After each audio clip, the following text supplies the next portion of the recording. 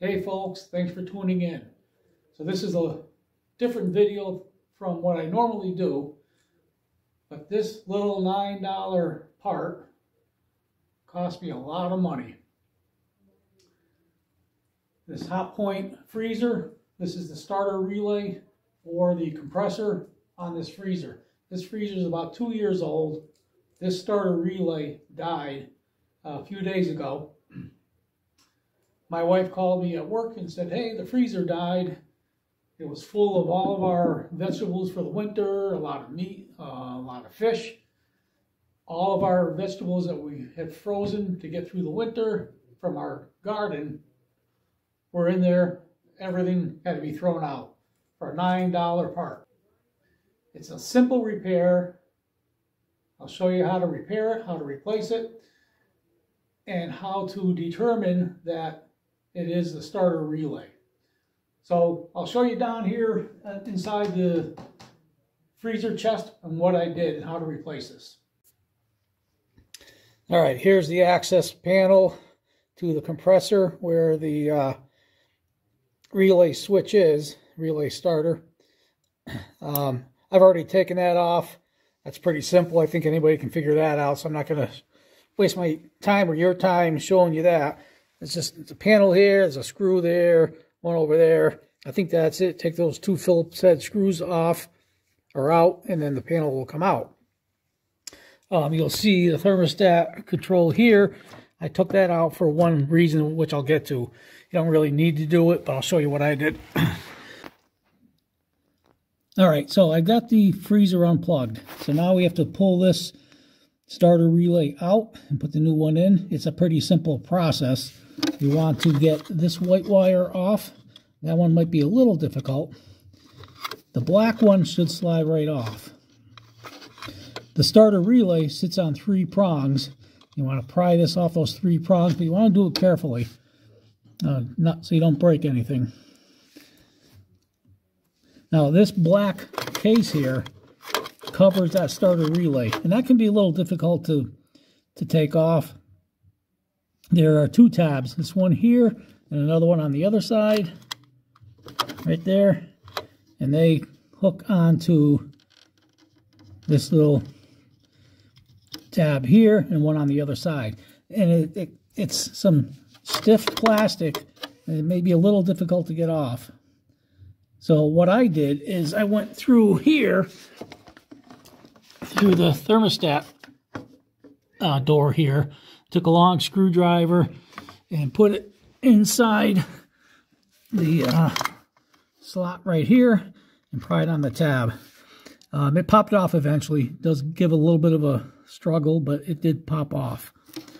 So, and then what I did is I took a picture of everything set up so I would not forget how to put it back together.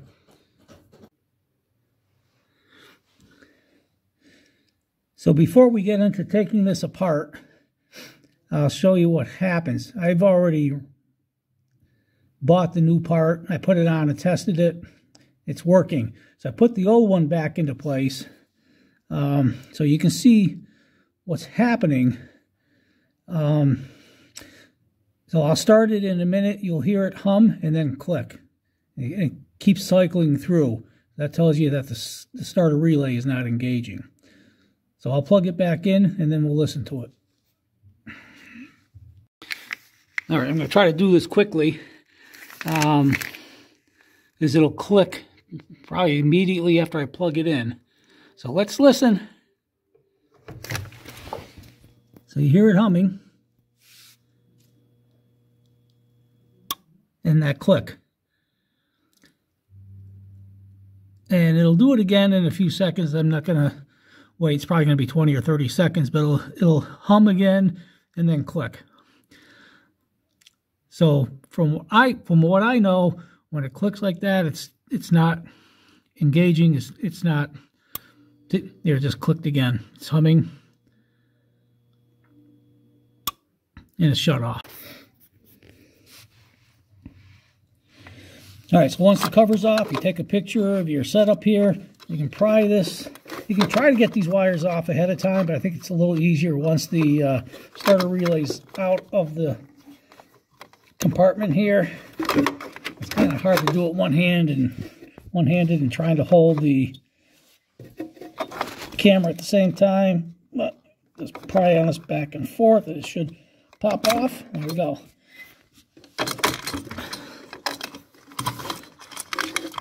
So there are the 3 holes, and there are the 3 prongs right there. So now with the relay out, you can pull that wire off, and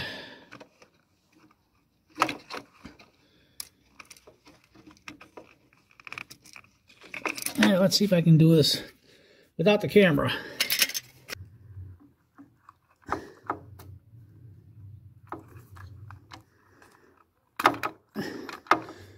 Okay, that came off. And now I'll put the new one on. Wire goes there. Wire goes there. And put this back on the 3 prongs. Just wiggle it on carefully.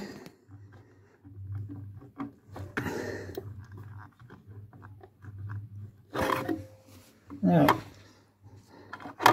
that's back on. Let's plug it in. All right. I don't know if you can hear it,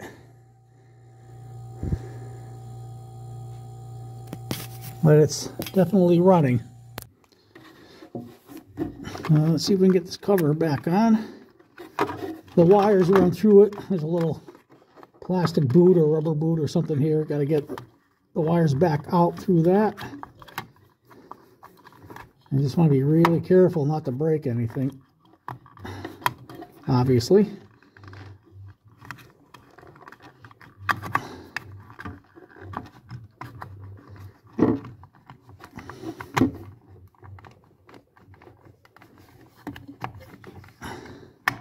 There, popped in.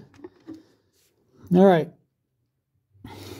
And then all that's left is putting the thermostat piece back in, and that's nothing but some plastic clips that have to pop into place.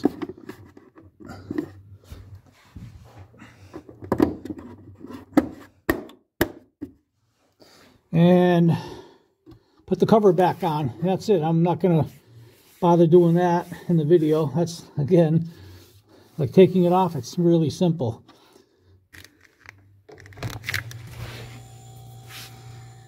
And there it is. Voila. Now what I want to do is I really don't want to lose a freezer full of food again, especially all the food that took us all summer to grow, all those vegetables. We had saved a lot, frozen it for the winter, and that's all gone. And that's irreplaceable until at least next summer. So what I want to do is install some kind of light, if I can do it, install some kind of light or alarm on this. So if it does die again, we'll know immediately, and we can save whatever's in the freezer and fix it right away. So I hope this helps. Give me a thumbs up. Let me know if this helps you. And thanks for watching.